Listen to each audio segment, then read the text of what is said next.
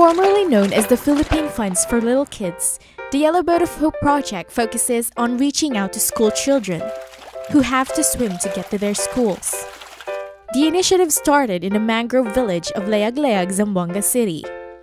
Children had to swim across just to get to school. Prioritizing to keep their stuff safe, they secure them in plastic bags to keep dry. They do this every day to get to school. The Yellow Boat project started to pool funds for construction of boats to keep these children safe and dry. Today, the Yellow Boat of Hope had reached out to different parts of the country, ensuring a safe environment for these school children. Do you have an idea that moves people? Join the Benilde Prize. For details, visit www.benildeprize.com or facebook.com/benildeprize.